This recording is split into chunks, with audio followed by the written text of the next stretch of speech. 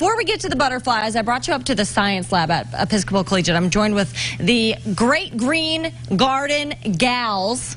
These fourth graders, they have some really cool things. They're harvesting lettuce up here, butter lettuce, all by themselves. They started this a year ago, and I want to know, how'd you come up with this idea, and how does this work? Because there's no dirt at all.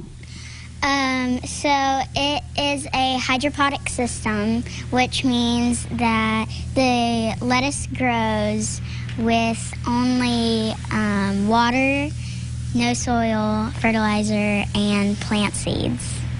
No soil? No soil. So who's going and sunlight. So who's going to harvest one of these for me so we can see what it looks like? You want to go ahead? Let's go see. Let's see what it looks like. You can see the roots as you're pulling them out, right? Yeah. Whoa! Kind of explain what you're doing and what this looks like.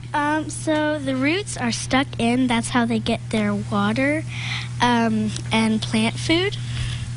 Then we take off the roots and the cup that helps it and put it in this basket to be washed and sanitized. Finally, we just put it on the table to wait to put it in a bin to take it down to the cafeteria. And it goes to the cafeteria. So it goes to the cafeteria for what?